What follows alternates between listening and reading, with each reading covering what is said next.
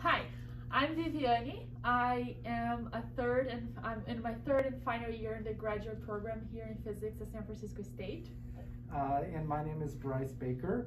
I am in my third semester at San Francisco State, and we both work in Newaz's lab. So this is the Quantum Materials and Devices Laboratory of Professor Newaz. I've been working here for almost 4 years, and the way that I got here was a very specific and long story that I'm going to spare you with. But I have a very non-traditional journey, and I'm kind of on the other end of the spectrum where I had a pretty traditional journey. I came here right after my undergrad, and I've spent a year in this lab so far, and I've been enjoying every second of it. So we're gonna give you a tour of our lab, and you have our emails, and you're free to contact us if you have any further questions about the lab, about our research, about our journey and our personal experiences, or about the program. Feel free to contact us, and welcome to our tour. To be able to open our lab in the times of COVID, so you can see that we have red marks on the floor. Our lab has been split into sessions, and there's only one person allowed in each session at a time. Some of our sessions are shared space, so we have to wait for someone to leave for us to be able to come in. So right here, for example, is my session of work. Over there we have Bryce in Dense workstation. Here is our transfer stage with Bryce. We're going to give you a more specific tour later on. Here is our electronics station. So this is where we do our soldering. We play with capacitors and resistors and tweak our electronics. Here we have a wire bonding machine. And what else? So over there we have a probing station. Here we have our chemical station. We also have another lab with the fume hood where we do stronger chemicals, but for simple sonication and cleaning processes, it's okay to be here with our nitrogen tank. Here we have our CVD station. So this is a chemical vapor deposition furnace where we can grow monolayers of graphene. Here is our postdoc station, and here is our microscope. So we have another microscope in the lab, but this is our main, most important one. This is also a shared equipment. So we had to put together a bunch of cleaning procedures and protocols for us to all be able to share this safely. Basically what we do in our lab, we study two-dimensional materials, and we study exfoliated ones. We do have a furnace where we can grow atomic thin layers, but most of the time we actually exfoliate from bulk. So to explain a little bit what that means is that we have this material. So here I have 3 examples. So for example, this is molybdenum disulfide. So you can see that there's like a rock, and it's naturally occurring in nature. And you have this piece of metal here on the top. It's not actually a metal, it's a semiconductor. But I don't know if you can show it here, that you can already see that it's layered.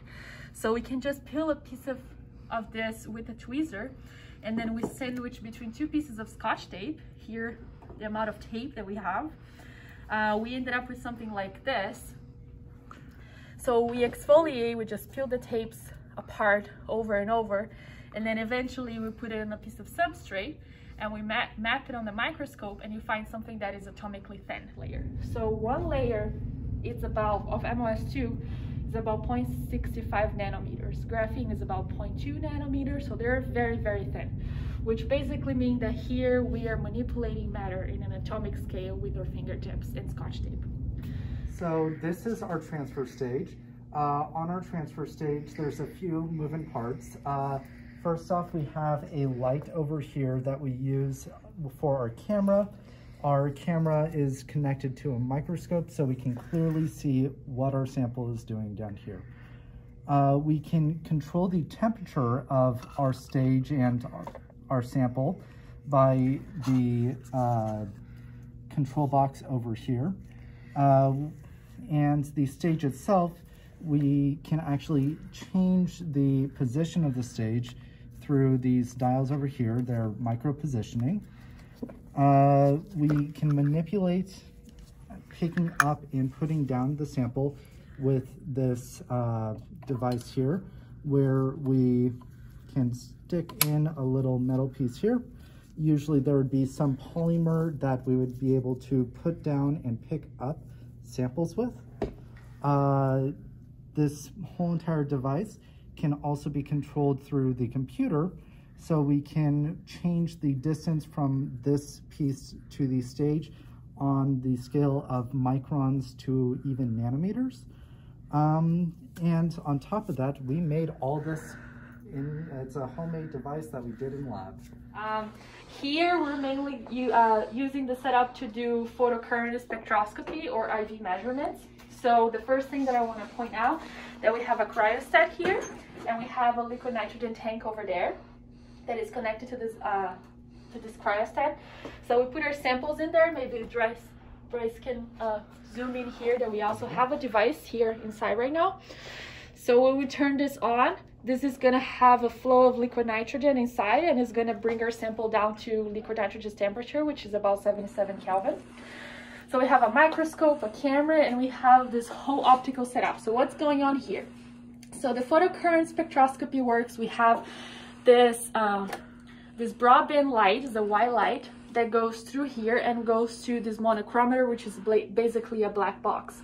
So this monochromator is going to filter the light by wavelength that is controlled by a computer. And we're going to go through, the light's going to go through here, go inside the microscope, heat our sample.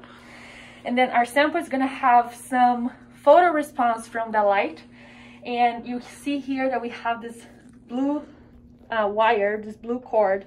So our sample is going to absorb the light, and it's going to have some electrical effects that is going to go through this wire.